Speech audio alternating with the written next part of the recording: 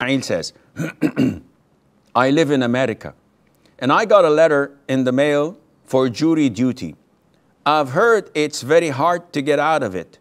And if you don't go, they may arrest you. Knowing that it's a kafir country with kafir laws and it might coincide with prayer times, what should I do? If I go, am I out of the fold of Islam? First of all, it is not permissible to legislate and to rule with other than Islamic law, Islamic Sharia.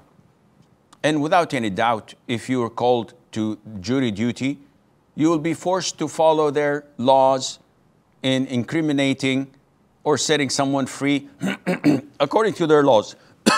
Though I don't know what the system is. And I personally think that it is not logical to enforce people to accept jury duty if they don't want to.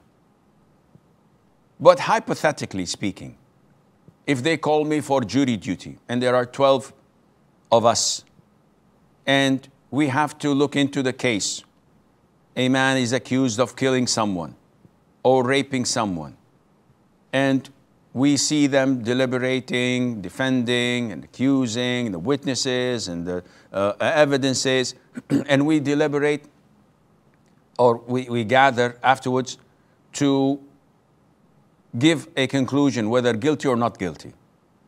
As a Muslim, I can only judge through Sharia.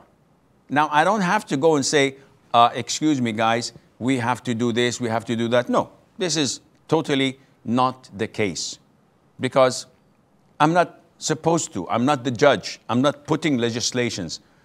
But according to what I've heard and seen, I have to rule according to the Islamic rulings. So if it's a rape case, do we have a confession? No. Do we have 4 male witnesses testifying of seeing this? The answer is no. Not guilty. What? We have this, we have DNA, I can't say he's guilty. This is what Sharia does, that it gives the people the benefit of the doubt. It's not kill first, shoot first, then ask questions. Without proof and evidence, how could I incriminate,